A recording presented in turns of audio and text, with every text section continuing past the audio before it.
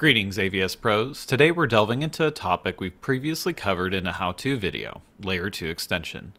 Given its popularity among AVS users, our previous coverage feels like scratching the surface. Layer 2 extension stands out as the most sought-after features within AVS, primarily for its role in minimizing network changes during migration to Azure, particularly in preserving IP addresses. Given its complexity, we'll split the discussion into a two-part series. Today we tackle the fundamental concepts, distinguishing what it entails, its requirements, and how it fits into your migration lifecycle. Let's begin with the essence of network extension. Enabling this feature within HCX allows you to select a virtual distributed switch port group to extend into AVS. The process on the back end is relatively straightforward. HCX generates API calls to establish a standalone segment within AVS's NSXT infrastructure, deploying a network extension appliance into that network. With the NE's uplink interface configured through network profile settings, traffic flows through the uplink network to reach the source side or on-premise network gateway, effectively stretching your on-prem network. This extension occurs seamlessly without necessitating changes to your existing network configuration by default, minimizing the burden on the network team. When a VM is migrated to AVS via Layer 2 extension, it gains connectivity through the on-prem gateway. From a networking perspective, it's as if the VM never left. One might naturally wonder about potential traffic hairpinning or tromboning when accessing Azure resources. This concern is valid, but HCX has an answer to this and will address this latency issue with mobility-optimized networking in part 2 of this series. Now let's delve into the tactical components of network extension to ensure thorough planning. Network extension is a feature nested within your HCX service mesh, accessible via the interconnect screen. Activating this feature deploys network extension appliances into your environment. AVS supports up to 10 network extension appliances per service mesh. Practically, this translates to supporting 80 networks extended into AVS with high availability, as each appliance can support 8 extensions. However, factoring in HA where each NE appliance pairs up for failover, this number reduces to 40. A key prerequisite for utilizing network extension is the use of virtual distributed switches in your on-prem environment. Without a VDS, HCX can facilitate migration, but network extension functionality is unavailable. While network extension boasts additional features like network HA and application path resiliency, it's generally regarded as a temporary solution for VM migration.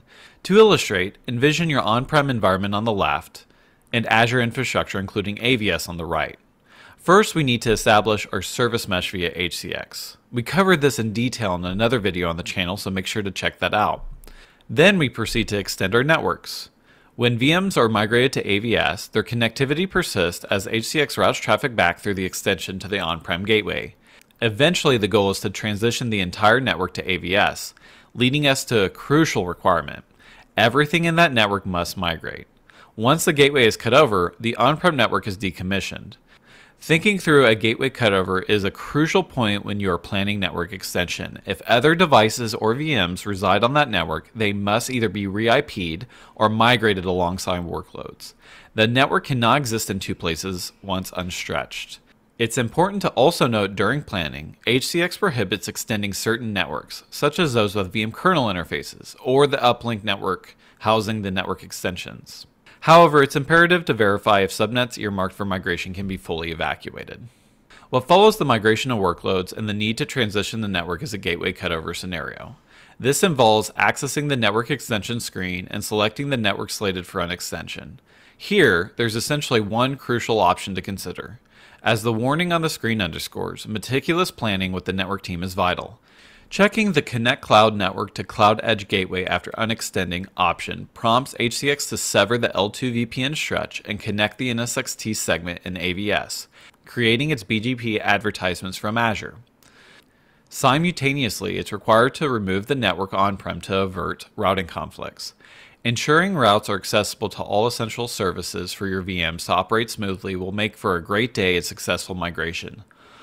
Opting not to check this box results in HCX simply tearing down the network extension, a scenario reserved for instances where VMs have migrated back to on-prem and the extension is no longer required.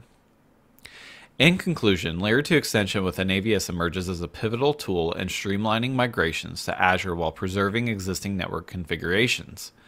By understanding its fundamental concepts, tactical considerations, and gateway cutover scenarios, you're better equipped to navigate the complexities of using network extension. As we continue this series, we'll explore mobility-optimized networking and delve deeper into optimizing network architecture for lower latency to cloud resources.